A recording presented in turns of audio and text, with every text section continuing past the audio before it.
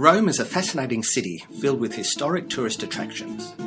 There's the Colosseum, the Roman Forum, the Sistine Chapel and the Pantheon, and many more.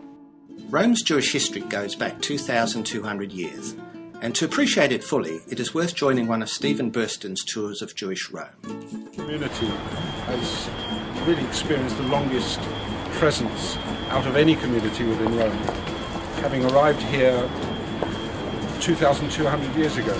In fact, at the same time that this ancient Roman ruin was first constructed back in 140, 150 BC.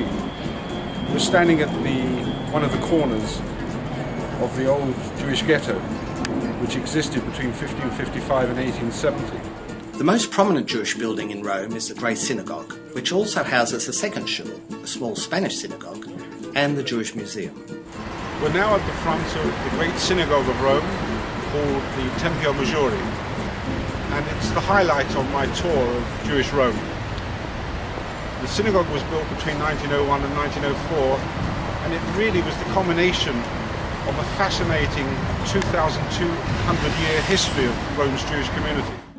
Burston starts his tour in Trastevere, where the first Jewish settlers lived in Roman times. I've identified this building we can see in front of us as an early 12th century synagogue, which was inaugurated by Rabbi Nathan Ben Yechiel, who was a lexicologist and rabbi.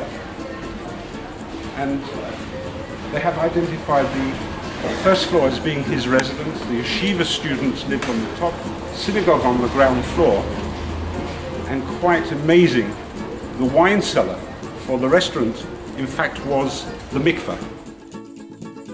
Then the tour stops at the small island of Tiberina, in the middle of the river Tiber, where Stephen offers more tales and insights into Jewish history.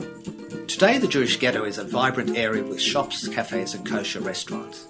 But for 300 years until 1870, this was where the Jews of Rome were incarcerated. The tour ends in the ghetto with a drink at a cafe bar with some of the locals. Danny Gox, JNTV.